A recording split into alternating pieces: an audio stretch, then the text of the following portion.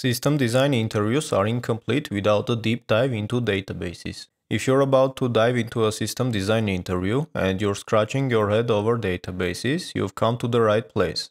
In the next few minutes, I'll take you through the database essentials you need to understand to ace that interview. We'll explore the role of databases in system design, sharding and replication techniques, and the key ACID properties. We'll also discuss different types of databases, vertical and horizontal scaling options, and database performance techniques. We have different types of databases, each designed for specific tasks and challenges. Let's explore them. First type is relational databases. Think of a relational database like a well-organized filing cabinet where all the files are neatly sorted into different drawers and folders.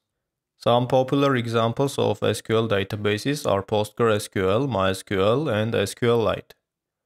All of the SQL databases use tables for data storage, and they use SQL as a query language. They are great for transactions, complex queries, and integrity. Relational databases are also ACID compliant, meaning they maintain the ACID properties. A stands for atomicity, which means that transactions are all or nothing. C stands for consistency, which means that after a transaction, your database should be in a consistent state. I is isolation, which means that transactions should be independent. And D is for durability, which means that once transaction is committed, the data is there to stay. We also have NoSQL databases, which drop the consistency property from the ACID. Imagine a NoSQL database as a brainstorming board with sticky notes. You can add or remove nodes in any shape or form. It's flexible. Some popular examples are MongoDB, Cassandra, and Redis.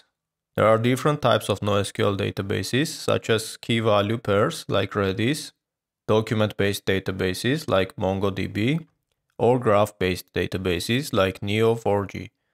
NoSQL databases are schemaless, meaning they don't have foreign keys between tables which link the data together. They are good for unstructured data, ideal for scalability, quick iteration, and simple queries. There are also in-memory databases. This is like having a whiteboard for quick calculations and temporary sketches. It's fast because everything is in memory. Some examples are Redis and Memcache. They have lightning-fast data retrieval and are used primarily for caching and session storage. Now let's see how we can scale databases. The first option is vertical scaling or scale up. In vertical scaling, you improve the performance of your database by enhancing the capabilities of individual server where the data is running. This could involve increasing CPU power, adding more RAM, adding faster or more disk storage, or upgrading the network. But there is a maximum limit to the resources you can add to a single machine, and because of that, it's very limited. The next option is horizontal scaling or scale out, which involves adding more machines to the existing pool of resources rather than upgrading a single unit.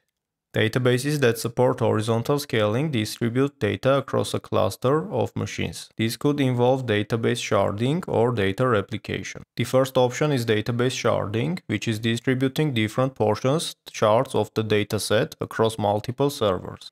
This means you split the data into smaller chunks and distribute it across multiple servers. Some of the sharding strategies include range-based sharding, where you distribute data based on the range of a given key, directory-based sharding, which is utilizing a lookup service to direct traffic to the correct database. We also have geographical sharding, which is splitting databases based on geographical locations. And the next horizontal scaling option is data replication. This is keeping copies of data on multiple servers for high availability.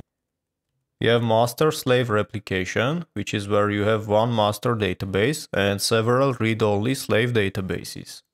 Or you can have master-master replication, which is multiple databases that can both read and write. Scaling your database is one thing, but you also want to access it faster, so let's talk about different performance techniques that can help to access your data faster. The most obvious one is caching. Caching isn't just for web servers. Database caching can be done through in-memory databases like Redis. You can use it to cache frequent queries and boost your performance. The next technique is indexing. Indexes are another way to boost the performance of your database. Creating an index for frequently accessed columns will significantly speed up retrieval times. And the next technique is query optimization. You can also consider optimizing queries for fast data access. This includes minimizing joins and using tools like SQL Query Analyzer or Explain Plan to understand your query's performance. In all cases, you should remember the cap theorem, which states that you can only have two of these three: consistency, availability, and partition tolerance. When designing a system, you should prioritize two of these based on the requirements that you have given in the interview. If you're interested in the other parts that you'll encounter during the system design interview, I recommend you watch this video next about 6 essential concepts that you need to know for system design interview.